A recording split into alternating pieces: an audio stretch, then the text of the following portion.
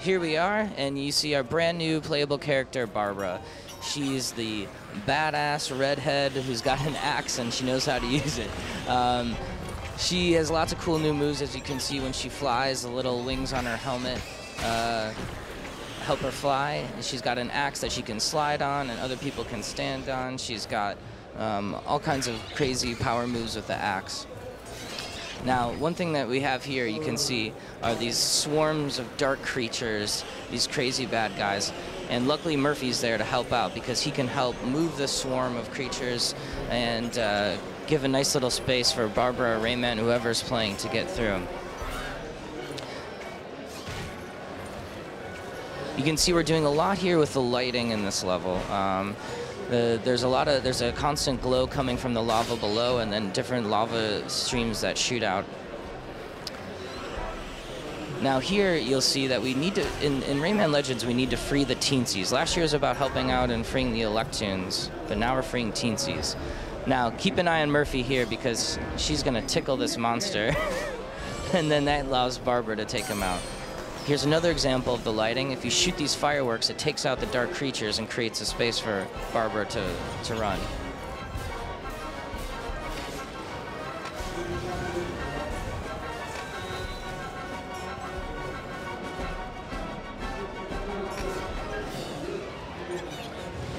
Now this part of the map is for all the Rayman fans out there who want to make sure they have a nice challenge in platforming.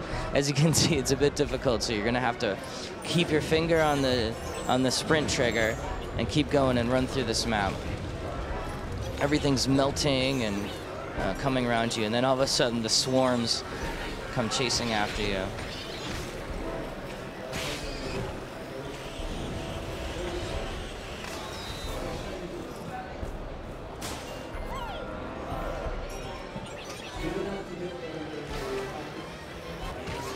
Sometimes we put these teensies in really tough to get spots, just like here, but luckily Barbara's got the smooth moves to get through it. Now finally we're going to enter into the palace. It's cool, it's a marble floor, so you can see that the ground's a bit slick and she slides a bit when she's running on it. Now these guys are just trying to do their job and clean the floor, but Barbara's here to take them out. Alright, here we go. There we go.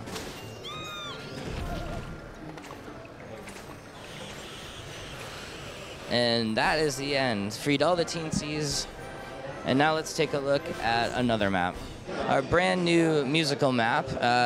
It's called Orchestral Chaos. As you saw at E3, we had the music set. It was sort of a rock and roll sound. And now we've got a totally different soundtrack. It's more of a musical sort of orchestral score. We're also showing off a new world here. You can see it's sort of a jungle environment with lots of new characters, some crazy bad guys. And as you can see, everything Barbara is doing is set to music. Now, same for Murphy on the gamepad. He's basically playing a rhythm game set to this music as well. I'll let you listen.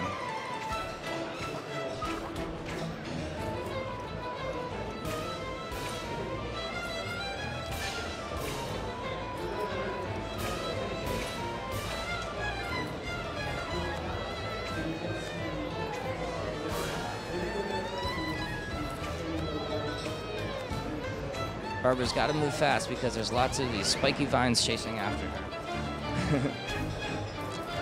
As you can see in Rayman Legends, we're able to add a lot more depth in the backgrounds, in the foregrounds. We use a whole new lighting system, as you can see. And here we can change the environments in a snap. All of a sudden we've gone to a stormy, rainy world after we were in a bright, sunny world.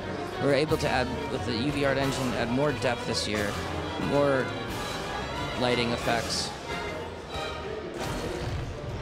and more music. Thanks for checking it out.